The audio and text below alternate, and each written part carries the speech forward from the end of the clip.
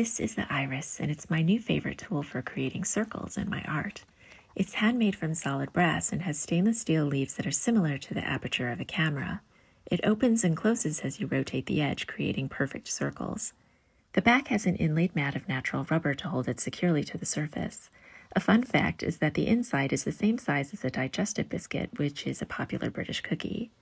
The walnut base has more than one function. You can place it on the inside edge of the iris to find the center point, or use it as a base to display the iris on your desk.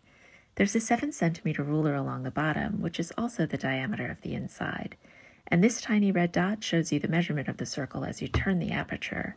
The textured pattern gives your fingertips something to grip and keeps them from slipping. I'm measuring 3 concentric circles of 7, 5, and 3 centimeters. This ingenious tool is such a pleasure to use. It's like a Rolls Royce of compasses.